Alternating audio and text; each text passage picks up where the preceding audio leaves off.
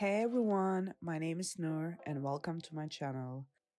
I'm so excited to show you how I created this piece of art today. I made with the watercolor and black ink.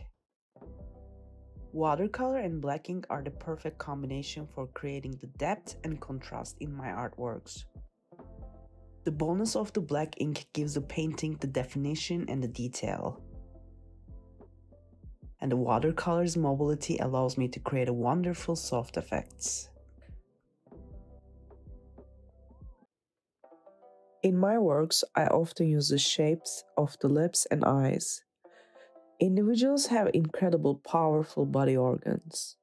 Lips hold on to the words where we expose ourselves to the outside setting, and the eye the potential energy source for soul. I try to show in my paintings the basic elements of human emotion and interaction by illustrating lips and eyes. The lips represent our ability to connect with the people using vulnerability and words, while the inner complexity of the eyes connects to the souls and energy.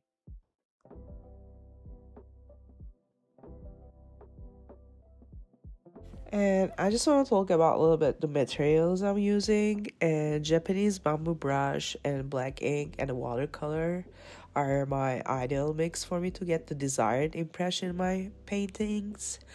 The bamboo brush is allows easy distributing and the control of the water flow, elevating the overall movement and the expression of my artwork.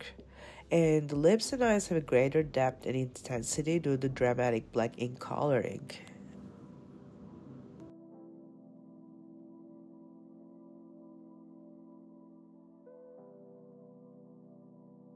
The bamboo brush also allows me to create a delicate and organic textures in my artwork. The wash technique is adding to my art levels of authenticity by using the brush to control the flow of the watercolor on the water. I can create smooth transition and gradients, adding depth and movement to my paintings.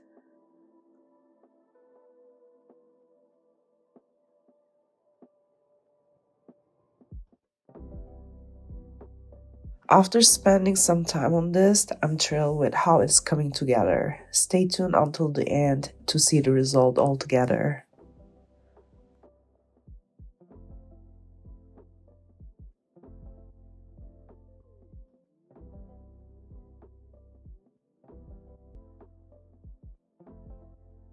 If you enjoy watching this creative process and want to see more, don't forget to subscribe, like, and share the video. It's really helped to support the channel.